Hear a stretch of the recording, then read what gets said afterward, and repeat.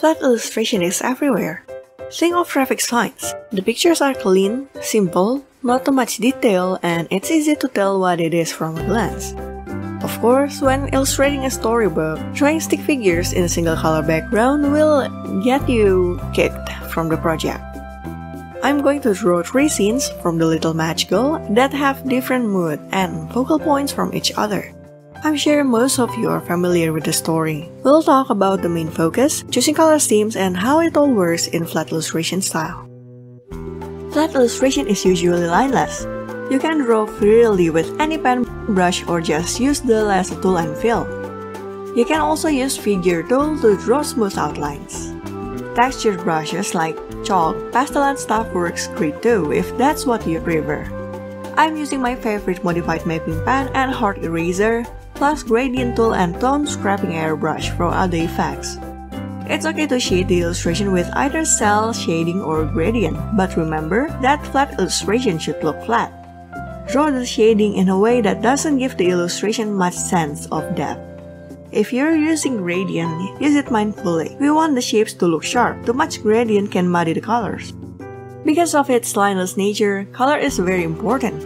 You cannot cheat by using line art to separate items of similar colors. That's when contrast came in. May it be shape contrast or color contrast, our eyes are drawn to something that is unusual. And to look unusual, the main focus should be different from its surroundings. Color is our greatest weapon. When talking about colors, there are 4 kinds of contrast. Color versus grayscale, which is pretty much the same as saturated versus desaturated, warm versus cool, and the most important of them all is the values or the brightness. I'll explain about values right after choosing the colors. Choosing the color scheme was a nightmare for me. Knowing about color theory is one thing, but how do we choose the colors? My tip is to choose the color that will dominate most space in the illustration first and everything will fall into place. Let's pick the colors for the illustrations. The scenes happen at night, the surrounding will be in blue. Thus blue will dominate and become our first color. In color theory, we have plenty of colors that work great with blue and plenty that don't. This will help us eliminate a lot of probabilities. Warm colors are attention-grabbing and a good contrast for the cool blue. It's a good idea to have some illustration, particularly for our main character. This eliminates color harmonies that only have cool colors.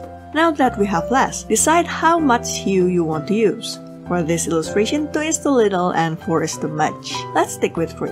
Only 2 left. I don't feel like using pink, so the winner is split complementary. Congratulations, we've got ourselves a color scheme. I hope this tip can help you when you're stuck choosing colors for your art. I'm trying out colors and fleshing out the characters and environment in this step because I'd hate to stumble when drawing the real thing. First, because this isn't a cheerful story, I avoid picking saturated colors. For lights through the window, we'll use washed out yellow to make it look kinda warm but lifeless. The snow is in light blue instead of white. I tend to avoid pure white and pure black in my colored illustrations. To draw the viewer's eyes to the girl, we're going to use warmer colors that are a bit more saturated and brighter, while the passerby look washed out compared to her. I prefer purple for the shooting star, but it's not a part of the color scheme, so I choose light saturated yellow compared to the windows, giving more life to it and a little glow. For the last picture where the girl and her grandma fly to heaven, I choose to bath them in warm light with gradient using the shooting star's colors. Tweak the girl's palette with higher saturation and brighter colors to match with the light. To see if the colors are working, check the values. Go to Layer Property, Expression Color, Gray. It will change your colored picture into grayscale. Value is how light or dark a hue can be. Flat illustration doesn't usually contain line art, so it's important for different shapes to have different values. For example, the colors of the girl's headscarf and the window have similar values. Let's use hue saturation luminosity and increase the brightness to make it lighter.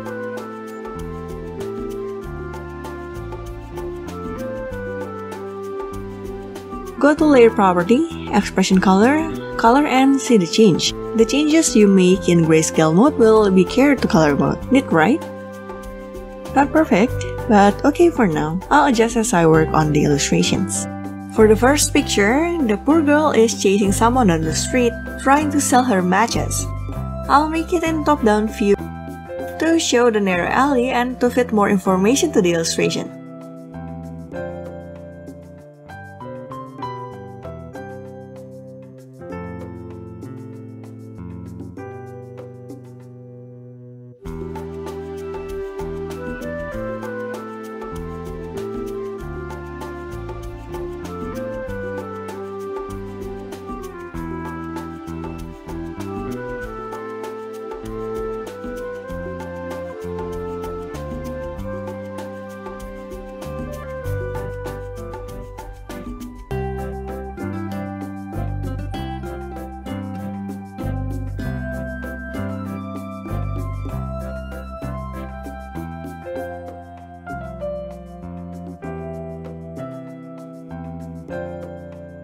The second picture is the scene when the girl saw a shooting star and reminded of her kind grandma.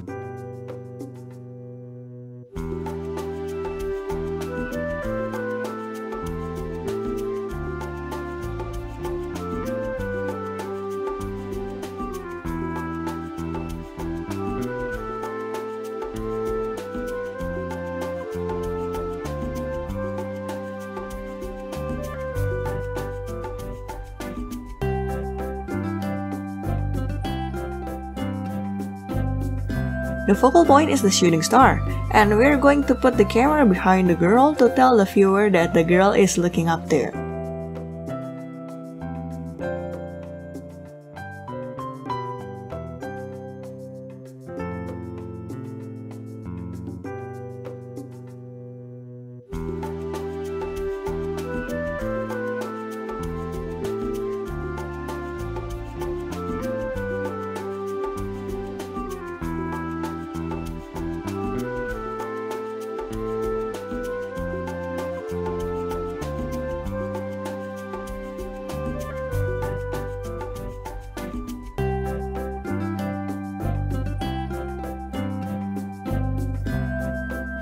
The star and the girl are on the opposite sides to balance the illustration. If the girl is right under the star, there'd be empty space that makes the illustration looks like it's too heavy on one side. The lights on the buildings are all off to tell the viewers that even when the town goes to sleep, the girl is still out there in the cold. The last one is when she meets her grandmother in the afterlife. Since the illustration starts on the left, I put the girl and the grandma on the top right to go with the flow.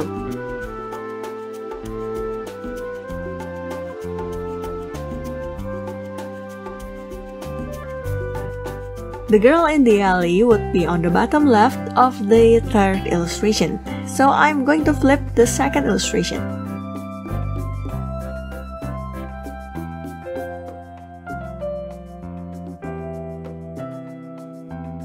Because the main focus is them flying to heaven, make the girl on earth blends with the colors of the environment.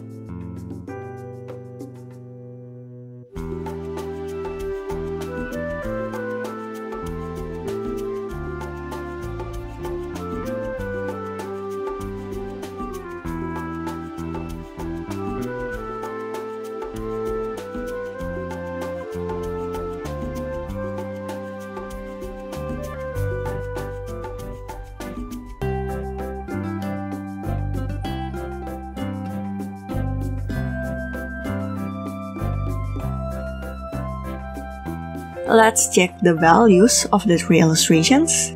Looks pretty much okay. After this, I'm going to take a break for 2-3 hours so I could spot mistakes when I'm back with fresh eyes. Now that I'm back, I noticed some problems. The first illustration's main focus is the girl, but I did her dirty. Let's add some shadow at the top and bottom of the image, then some on the buildings. Much better. Second illustration, the sky looked too empty, and why did I draw the building crooked? Let's add some lighter blue streaks to the sky and liquefy the building. For the third one, let's make the Earth girl's head smaller and increase the contrast of the heaven ones, including the warm light. One last test before we clean up the illustrations is the squint test. The purpose of this test is to determine if the focal point of the illustration is not being distracted by anything in the environment. The manual way to do it is to move away from the screen, Squint your eyes and look at the illustrations. I can't do that, so I choose to blur the illustrations with Gaussian blur. As we can see, the first illustration doesn't quite pass the squint test. The light from the windows and the girl are battling for attention. The other two though passed with flying colors.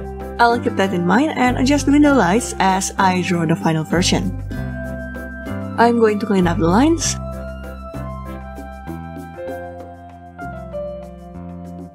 and adjust things like the colors, add more snow, add more effect to haven't seen,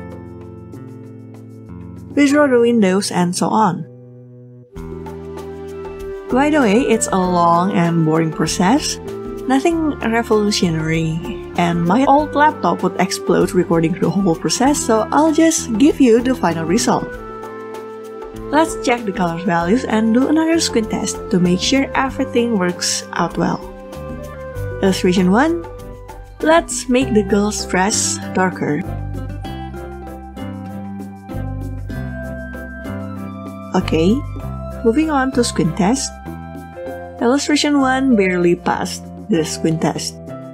The red barely grabs more attention than the window lights, but I don't want to dim the light more than this.